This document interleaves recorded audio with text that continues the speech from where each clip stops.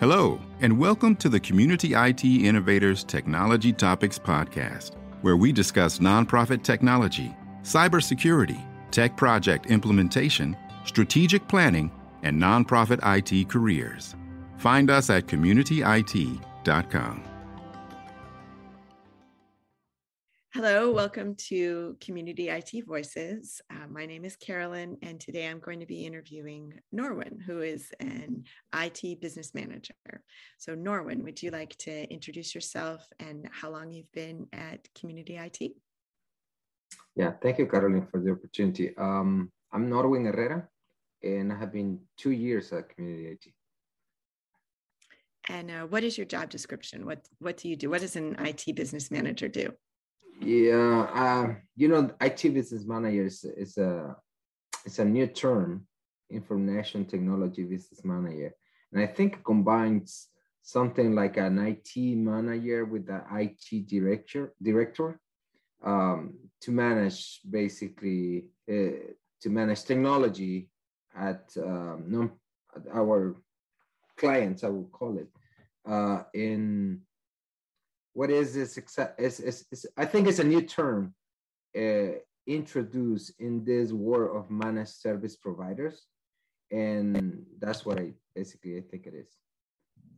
So on a typical day, what sort of things do you do for the clients?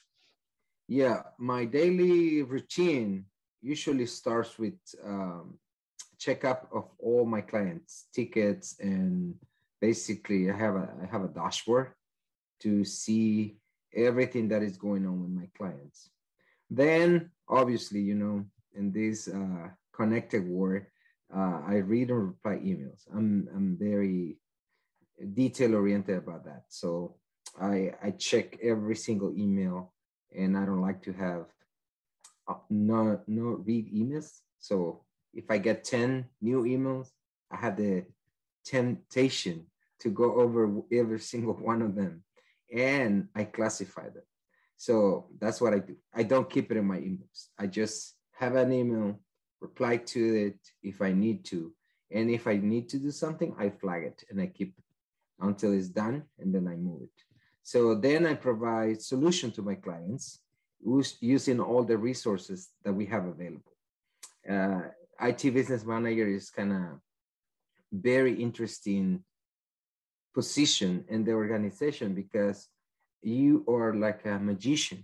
You have help from projects, you have help from help desk, you have help from engineers, pretty top engineers, you talk to sales, and then you have to coordinate with senior leadership. So basically you're playing with everybody every single day, and that's what is my day like. Every single day it's about talking, coordinating, and providing solutions to clients. Do you have an IT background? I do. I study computer engineering in school in El Salvador. Originally I am from El Salvador, and I studied that in my country. And basically I studied that since college.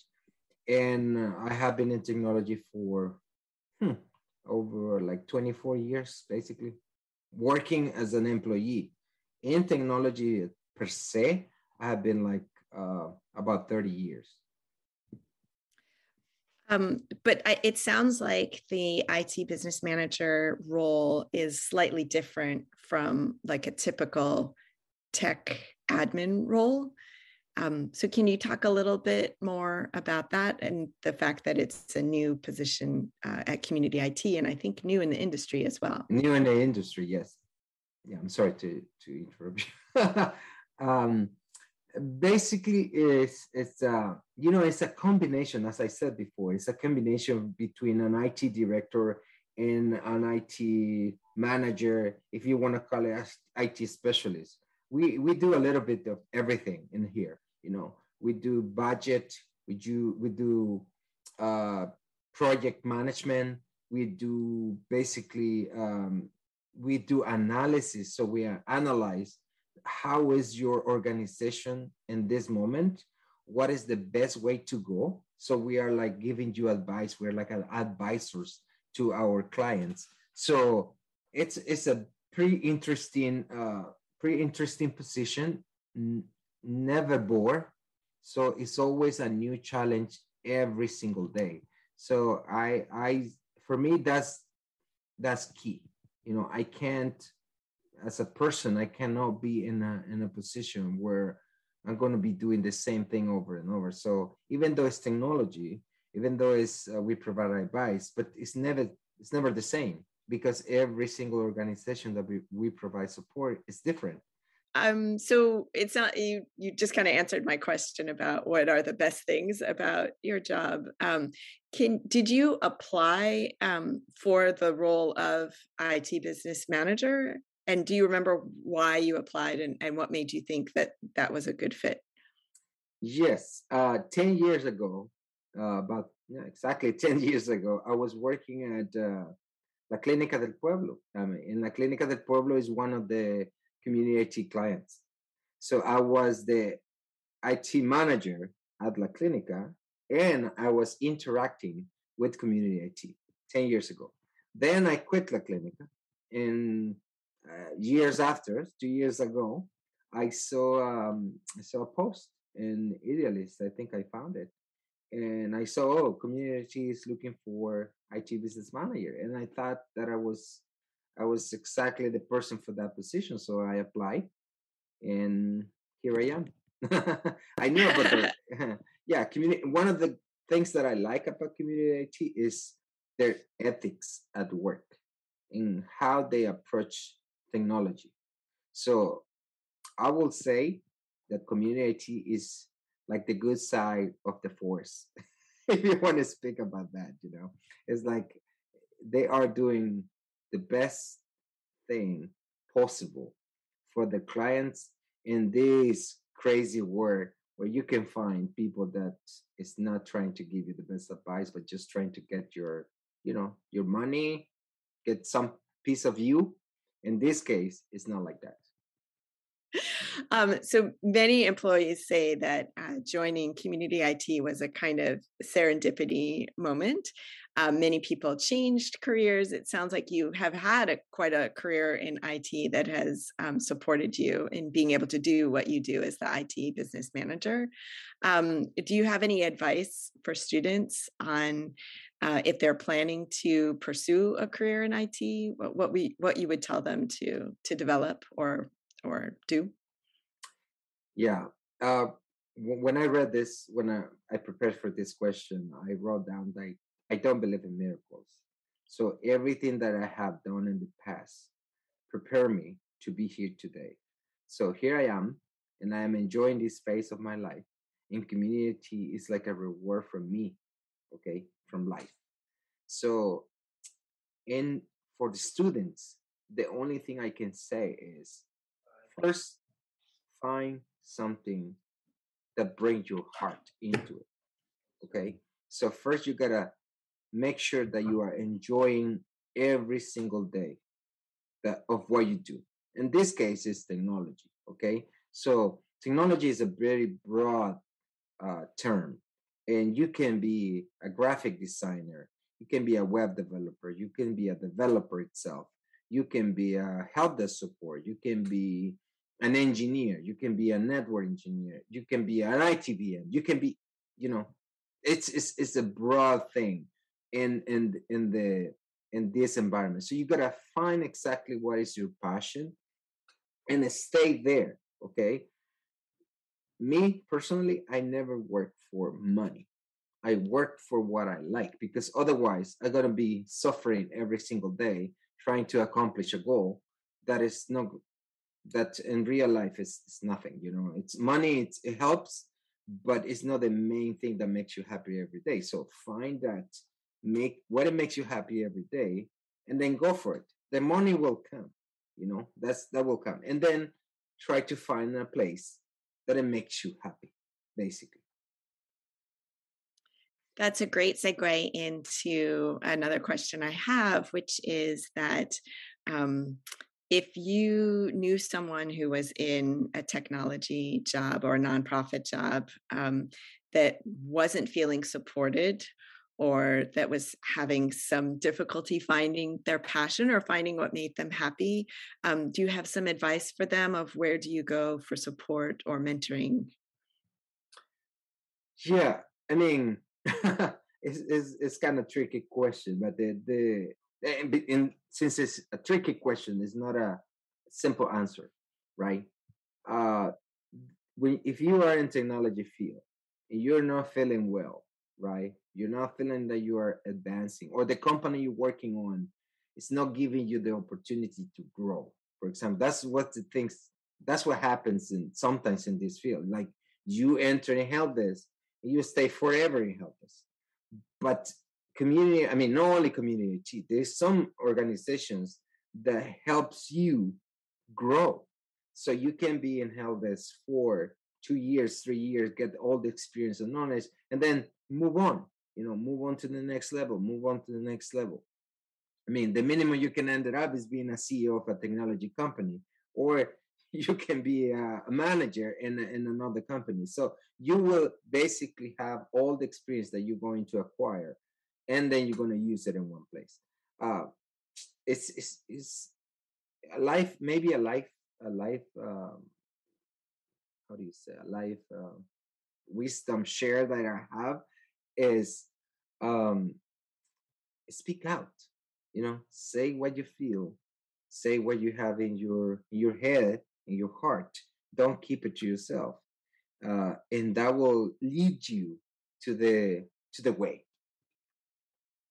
I love it. That's great. Great wisdom. Thank you. I know that in technology careers, there are lots of different certifications and degrees that you can get.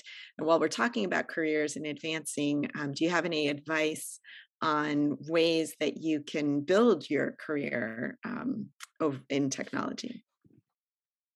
I mean, university is one of them, right? University give you the basic in everything, but then you can choose. I mean, right now in this world is hundreds, thousands, millions of training courses online, and then that depends on how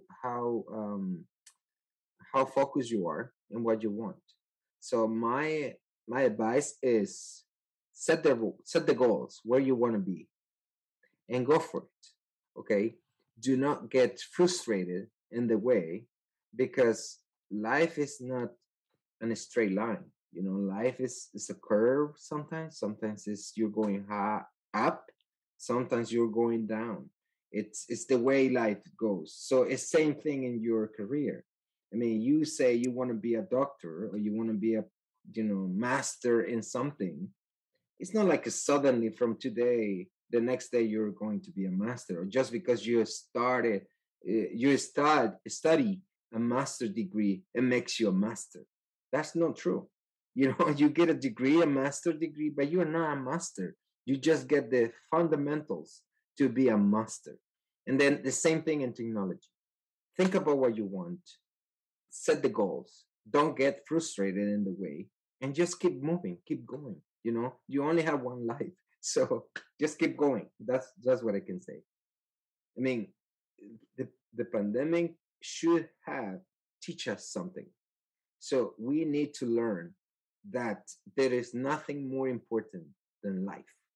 Okay, that's basic. So me every day kind of working at Community IT is that. It's like, okay, let's open the computer, let's see what it got today, and let's see how we can help, because usually we ended up being helpers to people. We provide a service, and sometimes it's not a technologically solution, it's more like a moral support to our clients. Let me tell you something. This is a really funny story, right? A friend of mine said, you know what, I have a computer, because when you say you're an IT, everybody asks you, how can you fix my computer, right? I was going to say that at the end, but it's a good opportunity to say it now. So he said, my computer is not working. It's too slow. And then I keep clicking and clicking. I said, my friend, stop clicking, because every single click that you do is stored in the memory of the computer. So the more clicks you do, the more it's going to take the computer to react. So my basic uh, consejo to you is, when the computer is frozen, step out, go and get a coffee, talk to your colleagues around, and come back. The computer will be fine. I don't know if I'm crazy, but our equipment works different based on our energy. Okay? I might be crazy, but after 30 years working with computers, you can give me the same computer to me and the same computer to somebody else. The computer will work different. Why is that? Our energy. Our energy impacts the way this equipment works. No, I totally believe that. And on our social media, we have a campaign to remind people to reboot on the first of every month. I mean, some people like to do it every night, but at least once a month, you should be turning everything all the way off and turn everything all the way back on. And it just makes a huge difference in the energy, like you said. And that's why we have the weekends. That's why we have a weekend. That's right. A weekend is a reboot of yourself. Reboot your spirit. Reboot your energy. Come back on Monday fresh to start working again. So I know that you are a Spanish speaker, and we've talked previously about having Spanish language materials for our clients and on our website. And I wondered if you could talk a little bit about that. And you said earlier that we are helping our clients. Do you find that speaking two languages fluently is helpful to you? Are there clients that it's easier for them to tell you what the problem is in Spanish? Honestly, if I have a client that is a Spanish speaker, I try to approach them in Spanish. For some reason, learning a language is like learning a new word. I mean, the entire society works in this language, so we have to learn how to behave and how to engage with the community with the language. So if I found somebody that speaks Spanish, I try to address them in Spanish because I feel more comfortable. and for some reason it does trigger something. I don't know what it is, but it triggers something. It triggers like, I know this guy from forever, when it's not true. Just by speaking the language, it helps a lot. So and I feel very comfortable speaking in English with everybody, though. When I came here to United States, I didn't speak English, so I study, and I went to school, and I learned the way to communicate. So no, I think that's just if you think about a client who's having an incredibly stressful experience to begin with of something not working the way it's supposed to, and then you put an extra layer of trying to explain what that is in a different language, even one that that person may speak very well.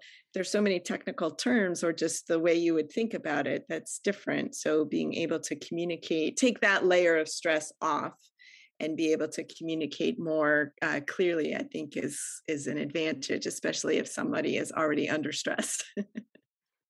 that is so true. And when I talk to my clients, I not only talk about technology. I like to talk about food. I like to talk about the entire world. I like to talk about sports, because then we are becoming robots, and I'm not a robot. So I like to talk to my clients about different things. How are you feeling? I mean, my first question is, how are you feeling? I mean, are you doing okay? Everything is good. That's my first question. I never go straight forward to technology. Their first question is, how are you doing?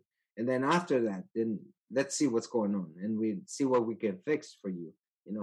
So we don't have the magic tool to fix your problems, but we're going to do our best to resolve it. There is always a way to find a solution. That's for sure. When people ask you what you do, like you said earlier, when people find out you're in IT, they're always like, "Oh, my computer has a problem," or "My iPad isn't working quite right." When people ask you what community IT does, what do you tell them? What's your short speech of what community IT does? Yeah, I tell them that community IT is it's called. I mean, I explained them the word managed service provider. It's kind of complicated for people to understand. But what I said is that we are a bunch of IT guys. Sometimes I say IT geeks because some people have been in this company for more than 20 years. So we're not talking about people who doesn't know what they're doing. Here at Community IT, you have, I will say, some of the top level people that knows technology. I'm not joking. I'm not bragging about it. It's because I know them and I know it is true. So I tell them there is a group of people, right, that knows a lot of technology and that we provide services to nonprofits. Okay. And in addition to that, I explained that we don't do coding, so we don't develop anything. We provide services like help desk. We do projects. We implement projects. We migrate email accounts, files. And one of the top things that we do here is SharePoint is one of the biggest one. Autopilot that we recently, because of the pandemic, started doing in 2 years ago. And for me, it's a complete success. And then we are enforcing security is one of our top layers here. So we are enforcing multi-factor authentication. So we know exactly where to go. We know how to advise your company where is the best way to have a solution to your problem. So we do know. And we're not going to lie to you. And sometimes clients wants to hear what they wants to hear, but in reality, that is not the answer. So the answer is, we know this is the way. If you want to stay in the way that you want to be, it's fine. We're always going to provide you support, but it will be easier if you do a little switch, a little tweak. And we as ITBMs, our main responsibility is to help you to have good finance in your IT resources so you can operate better. Because sometimes people forget that they need to have a line in the budget for technology improvements. Okay, technology is not a luxury. Technology is an asset in your company. Norwin, thank you so much for talking with me today. I really enjoyed our interview. Thank you for giving me the chance and the opportunity. I hope people like the way I explain things. You have different ways of doing and saying things. Thank you. You're welcome. Community IT does these free webinars and podcasts for our community, and we love sharing our knowledge and experience. If you have more questions or are having trouble with your IT at your nonprofit, please get in touch with us on our website, www.communityit.com, so we can start a conversation or schedule an assessment. Downloading any of our free resources there will get you signed up for our webinar reminders, and you can attend our next webinar in real time and ask our experts your own questions. If you love podcasts, please subscribe and leave us a rating to help others find this leadership resource for nonprofits.